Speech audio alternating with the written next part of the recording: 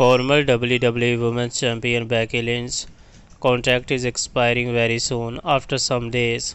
Becky Lynch, after the match on WWE Raw against Liv Morgan, Becky Lynch sat in the ring for several minutes and waved goodbye to fans after Raw this week.